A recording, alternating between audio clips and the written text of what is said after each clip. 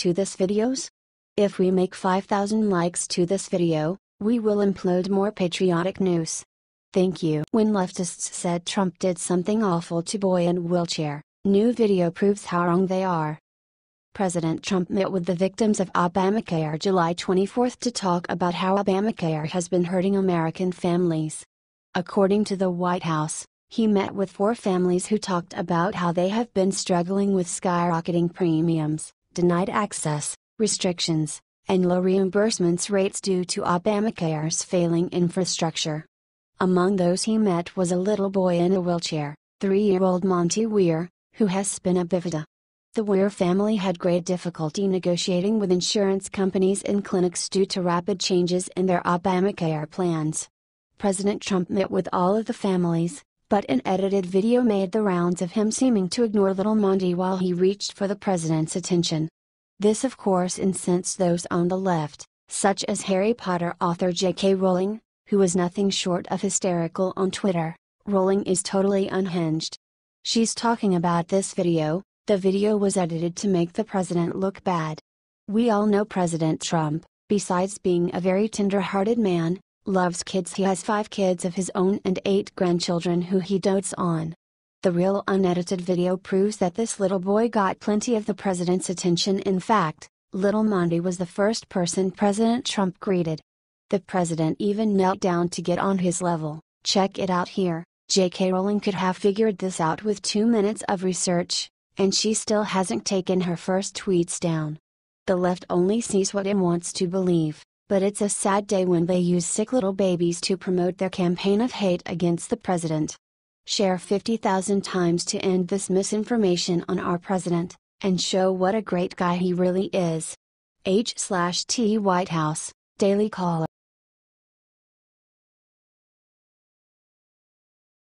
Ben Carson just told the world what he thinks about Trump, and the rhinos are. Secretary of Housing and Urban Development Dr. Ben Carson, who has been a background figure amid the hubbub surrounding the White House, recently gave an interview with the Washington Examiner. The retired neurosurgeon described his role in the administration and his relationship with the president. Carson gave his thoughts on the president's tweets, saying he was sympathetic and supportive of him. "I think the White House has done well given the level of frustration. I mean, can you imagine you've been elected president and the only thing anyone wants to talk about is Russia? Can you imagine how frustrating that is? People say he's wild with his tweets and things. I think he's pretty restrained under the circumstances." This is in stark contrast to other Republican leaders who have been critical of President Trump's favorite means of communicating with the American people. This includes the likes of Lindsey Graham. When asked if he thought President Trump's tweets were too reactionary, Carson simply said, "I don't know if you could say he reacts too much. I would just say he is, perhaps, more reactionary than I might be." Carson went on to describe his relationship with President Trump, who he speaks to every week. "We're philosophically very well aligned. He knows a lot about housing. It's amazing how much he knows about it.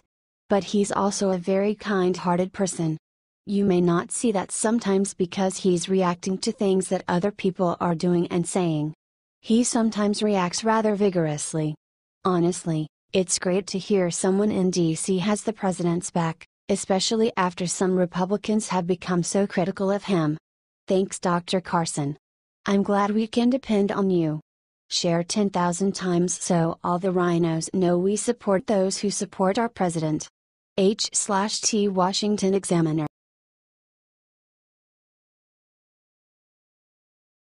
All over after failing on Obamacare again, McConnell did what nobody expected. Last night was a heartbreaking night for every Republican who was hoping to see Obamacare finally get thrown in the trash and replaced with something better. Last night, Republicans failed a tiny repeal vote by one single person. After the final heartbreaking loss, Majority Leader Mitch McConnell knew what he had to do. He took the floor, looked his colleagues in their faces and, Mitch McConnell cried on the Senate floor. This was not a fake cry, either. No staged tears. This was a man who was heartbroken and also realizes that his time as Majority Leader of the Senate is up. You can watch him choke over his words. The saddest part of all was watching Senator McConnell tell all the Republicans, "It's time to move on." You know, the thing is that I actually agreed with almost everything Mitch said in that speech.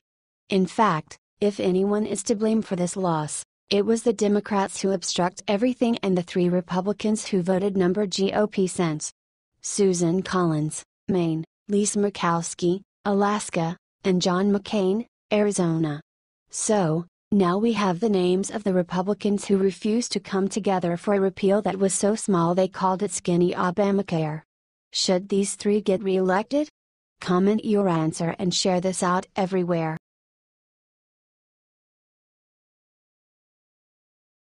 Right before Republicans finally repealed Obamacare, McCain did something unforgivable. Last night was the Republicans' last big hurrah to repeal and replace Obamacare. In fact, all they wanted to do was at least take out some part of Obamacare to get started. It looked like they were actually gonna do it. At the last moment, with the clock counting down to midnight, Republicans looked like they had the 50 votes they needed. Mike Pence was on standby to cast the tie-breaking vote. That's when it happened. John McCain cast the vote that saved Obamacare. That's right, Republicans ended up failing to even scratch Obama's health care plan. It was so sad to see them lose 49-51. The only 3 Republicans who voted against it were GOP sense. Susan Collins, Maine, and Lisa Murkowski, Alaska, and, of course, John McCain. Of course, the Democrats cheered as McCain saved their failed health program. They were expecting to lose. Tonight, he was their hero. The really sad part is, this bill was so tiny, McCain should have helped get us the win. Hell, even the Dems could have voted in favor of this, because it barely even touched Obamacare. But, this is where we live now.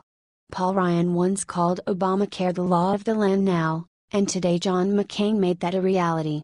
Is it time for McCain to get out of the Senate? If so, share this everywhere and comment "Get out."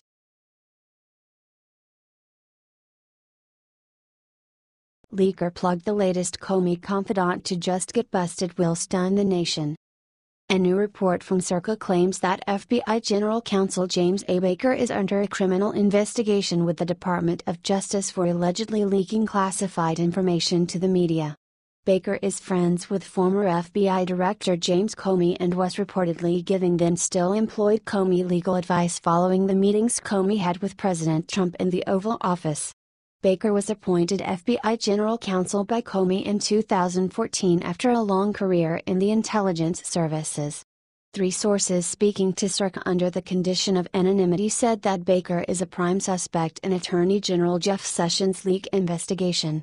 Earlier this week, Sessions said he would be making an announcement about the leak investigation in the near future. This news is only just breaking, so many details will be following, and we'll keep you in the loop. But so far, it looks like we might have another major leaker down, and from the FBI no less. Share 50,000 times to get this out before the media buries it. H/T Circa.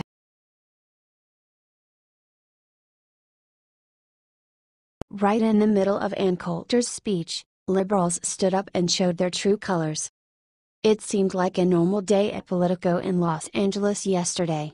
The sun was out, the birds were chirping, and Ann Coulter was gearing up to kick some liberal $1 in an epic debate. Then it all went to hell in a handbasket, thanks to a bunch of crazy liberals. 2 liberals stood up and started to salute Adolf Hitler. Are these 2 just insane, or do they actually want to go out and murder the Jews? It's gotta be one of the 2, because, as a Jew myself, I think there is one very simple way to spot a real Nazi. If you dress like a Nazi and act like a Nazi and salute like a Nazi, and shout Sieg Heil like a Nazi, you are probably a Nazi. Yep. I don't think many people are gonna deny that basic fact. Hell, I actually gave them multiple qualifiers to be Nazis, which is generous. Still, these 2 managed to fit all of them. So, is it okay that young liberals are becoming Nazis? I sure don't think so. I want to know from you guys, though. Comment your answer and help share this article and video out to everyone.